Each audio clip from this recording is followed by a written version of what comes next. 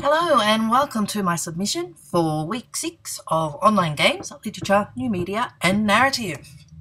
I'll be doing option 3, a game based on the Castle Hall scene in Spenser's The Fairy Queen, Book 3, Canto 1. So here we are at the website which is hosting my game. Let's play. You have the option of logging in if you want to save your game. We're not going to bother with that.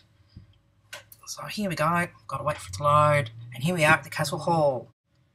Okay, let's have a look at that tapestry. We'll just type it in, see how we go.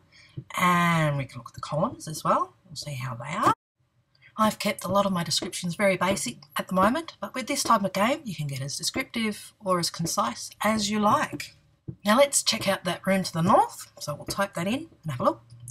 We're in the gambling den, let's check out this dice table. Let's have a look at it first. We'll get a little description. Oh, sketchy players. What else can we do in those options? How about we flip the table? Oh no! Our game has ended. We'll have to start all over again. Here we are, back at the start. We'll check out the room to the west, and we're in our dance hall.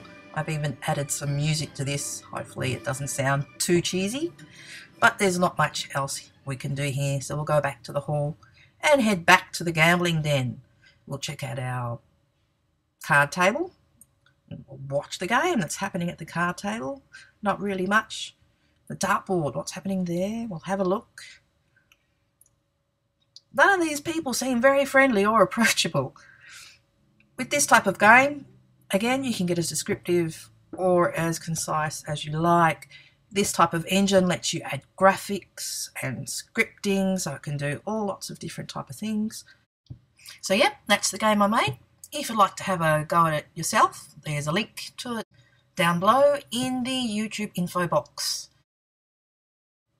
I hope you've enjoyed my little video, and I hope you've also enjoyed the course brought to us by Coursera, Vanderbilt University, Jake Clayton and his cohorts. Thanks for watching.